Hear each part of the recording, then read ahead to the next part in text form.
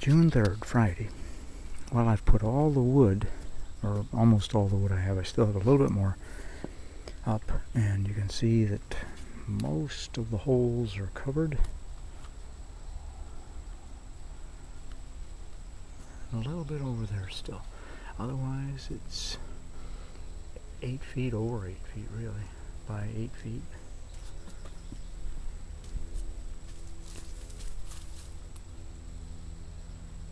Pretty much ready. It's supposed to rain tomorrow, so I'll leave it up and just let it kind of clean off everything.